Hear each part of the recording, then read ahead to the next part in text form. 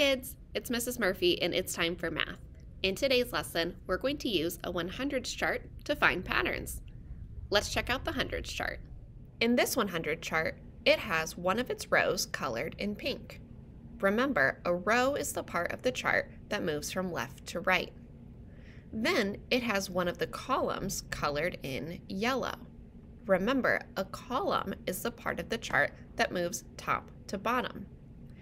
If you wanted to practice counting up one at a time, you would need to count using the row, like this: 61, 62, 63, 64, 65, 66, 67, 68, 69, 70.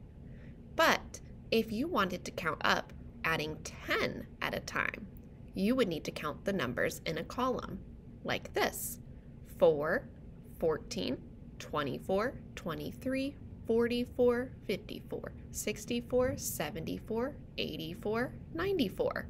Take a look at this 100's chart. Some of the numbers are missing. The numbers that are missing are all next to each other. I need to figure out if the numbers are missing from a row or a column. Since the numbers that are moving are missing from left to right, that means they are missing from a row. Remember, a row moves up one at a time. To find the missing number, I can count up one at a time. 33, 34, 35, 36. What comes next? You got it, 37. Let's try another one. Take a look at this 100's chart. Some of the numbers are missing. The numbers that are missing are all next to each other. I need to figure out if the numbers are missing from a row or a column. Since the numbers that are moving are missing from left to right, that means they are missing from a row. Remember, a row moves up one at a time. To find the missing number, I can count up one at a time. 33, 34, 35, 36. What comes next? You got it, 37. Let's try it. Look, we have 3 more missing numbers.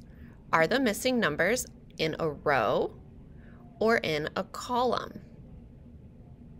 You're right, they're in a column because they're moving up and down.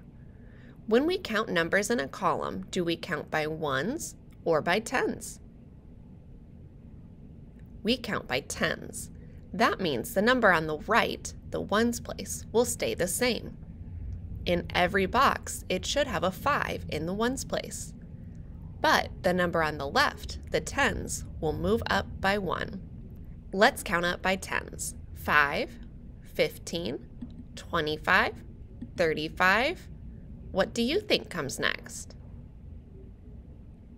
45. Great job. That's it. That's how you find patterns in a 100's chart.